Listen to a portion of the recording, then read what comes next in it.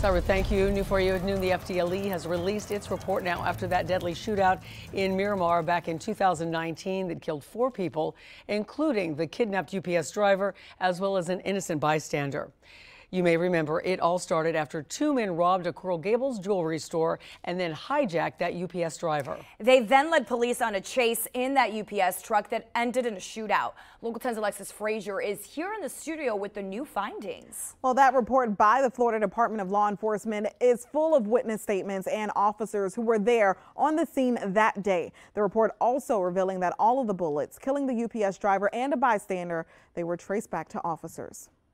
The FDLE released a 66-page report detailing the chaotic moments that unfolded on December 5th, 2019, when 2 men robbed a jewelry store in Coral Gables, hijacked a UPS truck with driver Frank Ordonez in it, and led police on a 25-mile chase. According to the report, witness statements and physical evidence, the chase ended in a hail of bullets in the area of Miramar Parkway and Flamingo Road.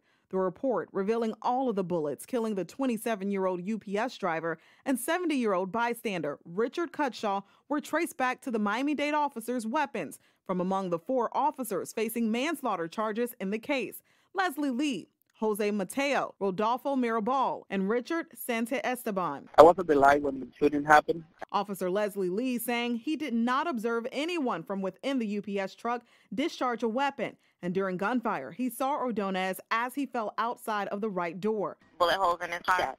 The report also has witness statements, one woman saying there were bullets everywhere and that she saw some hit her windshield. Another man says he was in the car with his 9-year-old son when he saw police approach the UPS truck and shots were fired. Officers on scene were quoted as well. One officer mistakenly believed that a Miramar police officer broke a window on the UPS truck with a baton, when in fact it was an officer from Pembroke Pines.